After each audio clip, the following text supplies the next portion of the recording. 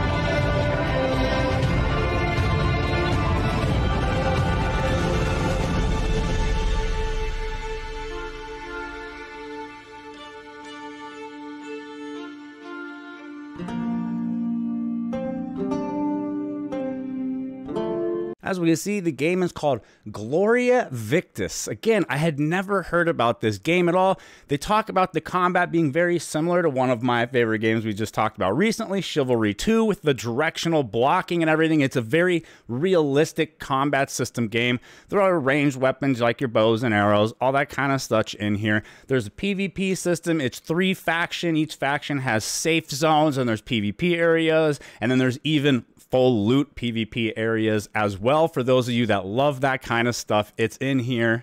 This Reddit thread that I'll make sure to link in the comments for you guys or in the description.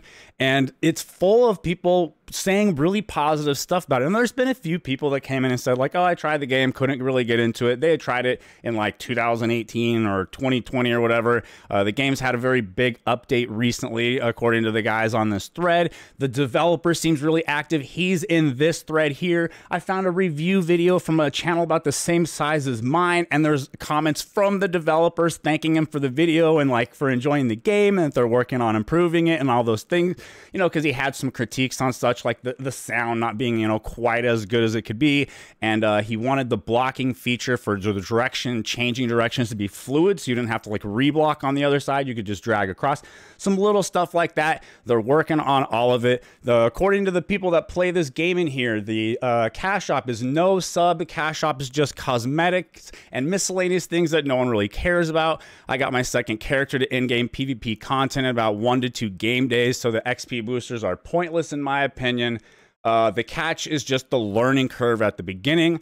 That makes sense with combat systems like this, with directional blocking and all that kind of stuff, right? It's a bit complex to get into compared to your typical, just like say a tab target MMO or something, right? You tab target onto it, you press the button, it lands, and you know, you can't really do much about avoiding the damage, right? You just have to do your damage roll numbers, play the classes, use the skills, but the targeting and everything, it's pretty basic and simple. They talk about the community being really, really nice, all that kind of stuff. Like, there doesn't seem to really be a catch to the game, right? That was like the person here was asking, like, what's the catch? And they can't really like give it. And again, right, we've got the developer right here. We do have a supporter shop with skins and some other things you can get in game relatively easily. And then right, that's backed up by the OP here. There's some other commenters on here as well backing this up. The game sounds really promising and great for those of you that like this kind of thing. For me personally, the only thing that I'm not sure if I'm going to hop right into it and try it out or not is I just started New World again, and I'm honestly really sucked into it. I'm not going to lie, guys. If you know what it's like to have ADHD and be getting into it, getting back into an MMO that you're like, it's bad, right? It's bad. I don't really want to actually play any other games. I'm very like, I got to get my gear score up. Got to get my gear score up so I can start killing more people in Outpost Rush. Someone on the thread here asked the OP if you basically have to do the PvP PvP, since it seems like a PvP focused game. And he's on here saying you do not have to PvP if you don't want to. I plant crops a lot and craft a ton, only PvP about 20% of the time.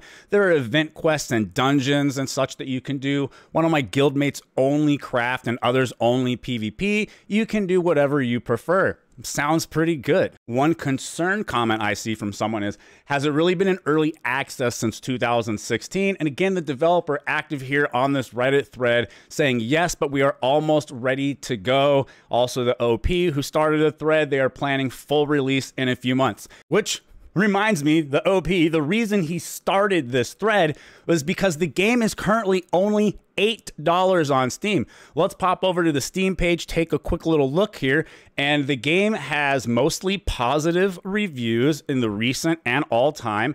And then if we come down here, the early access is currently 60% off. It is only $8. I'm very tempted. I'm probably just gonna grab it, and then, like, you know, when I finally get my gear score up in New World and I'm ready to kind of, you know, try some other stuff, because I'm not just like laser focused on gotta get my gear score up for this game that I'm really hooked on right now, you know, I'll jump in and play it. It sounds good. Like, with the player positive reviews, the fact I'm finding out about the game just from a player who liked the game so much, and then he saw it was on sale and wanted to let people know so we can hopefully get more people in playing the game he likes.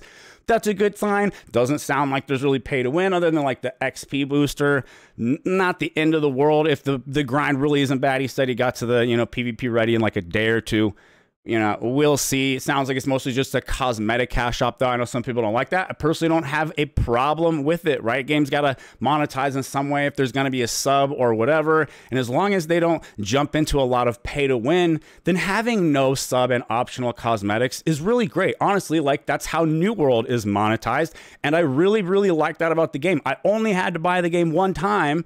It's one of the only reasons I can play that game right now, right? I kind of wanted to play Wrath of the Lich King Classic since everyone was on that hype train, and I just don't really like, right, I live very cheap so that I can try to make this happen, right? I mostly work side gigs and such while I do this as well, and I just live cheap so that I don't need a lot and whatnot, but I don't have a ton to be wasting on stuff. So, like, subs that are guaranteed, like, rolling money all the time, unless the game is like amazing, I'm not gonna do it, right? In New World, the way they do it, and there's no pay to win, it's just cosmetics. I think it's a fantastic monetization model. Drop me a like and a comment on the video. Maybe let me know in the comments, what are some other games you think deserve to be spotlighted, right? Like, this game's clearly been flying under the radar. I had never even heard of it. It's definitely a game that if I had heard of it, I would have taken note of it, because it does appeal to me. Also, thank you very much for watching the video. Thank you very much to the YouTube members and the patrons. If you'd like to support, $5 a month on Patreon or on the YouTube members, it really goes a long way for me. I do live super cheap, like I said, and I appreciate y'all. I'll catch you in the next one.